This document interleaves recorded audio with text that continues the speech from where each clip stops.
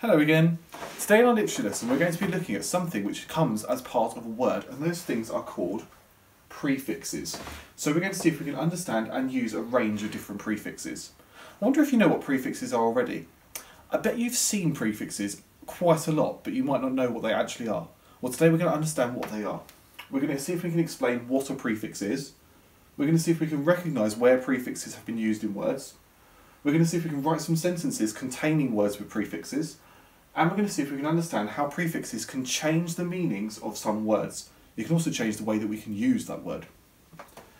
So here are 4 examples of different prefixes that can be added on to the beginning of a word.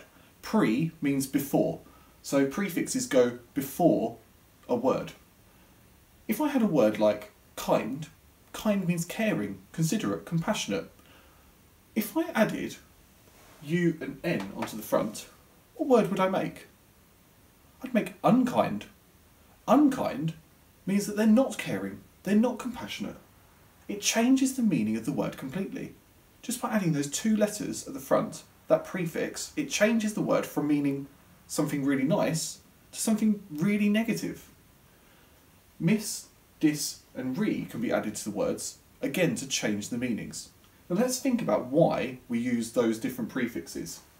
If I'm using un, miss or dis, all of those have negative meanings.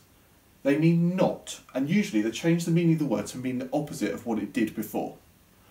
If I'm using the prefix re, re means again. So if I'm doing something, I could do it. If I'm doing it again, I would redo it. Re adds that to the front because I'm doing it again. It's a second chance to do something.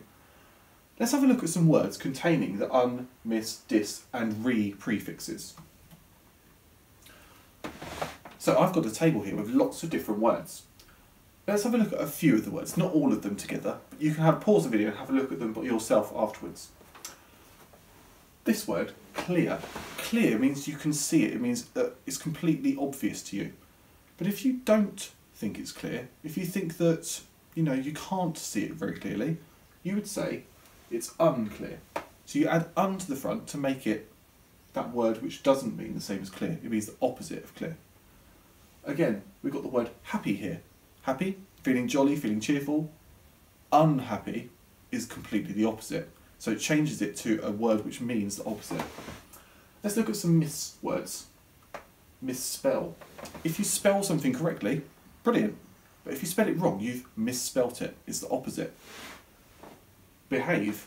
Hopefully all of you have been behaving yourselves at home when you've been doing your home learning with your parents. If you do the opposite of that, then you misbehave. So miss is that prefix you add to the start, which means the opposite. Let's have a look at dis.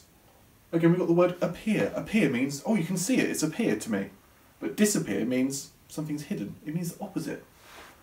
Loyal. Loyal means trustworthy, somebody that you can have faith in. Disloyal means they must have broken your trust at some point. You can't believe anything they're going to say. So again, it's the opposite. So un, miss and dis means opposite, but remember re means again. So I've already talked about do, redo something. You can have arrange. I can arrange things into an order. If I don't like that order, I can rearrange them. I can put them in a different order. I'm doing it again. Play. We could play a video, and if we don't understand that video, we can go back, play it again. We can replay that video. So re is a really good prefix for if you're doing something again. Now today, I'd like you to go to DB Primary and download your task, but today you've got 2 different activities to do. Number 1, you're going to see if you can think of as many words as you can with the prefixes un, dis, miss and re. You can use some of the words that I've already discussed with you if you can remember them. You could use the internet to research them. You could even use a dictionary if you have one to find these words which have these prefixes at the front. And I'd like you to make your own table to sort these words. When you finish that, task 2, I'd like you to choose one of each word that you've come up with in your table, and I'd like you to write a sentence containing that word with the prefix, so that you understand what that word means. But as a challenge, I want you to use a conjunction in that sentence as well. So it can't be a simple sentence, it has to be a compound or a complex sentence to add extra detail. Okay? Again, when you finish that, come back to this video and we'll have a look at the open and next step. So our objective today was to understand and use a range of different prefixes. Hopefully you were successful. Do you think you could explain what a prefix is? If you don't think you can quite yet, maybe that could be your next step, something to work on. Do you recognise where prefixes have been used? So if you were reading a piece of text, would you be able to see a prefix and go, oh yeah, I remember learning about that. I know that's a prefix because un means the opposite. Are you able to write sentences with words containing particular prefixes, or maybe you need to work on your writing a little bit more? And do you understand how prefixes can change the meanings of some words? So if you've got a word, a root word, and you add a prefix onto the front, can you change the meaning of that word, and do you understand what that word now means now you've added the prefix?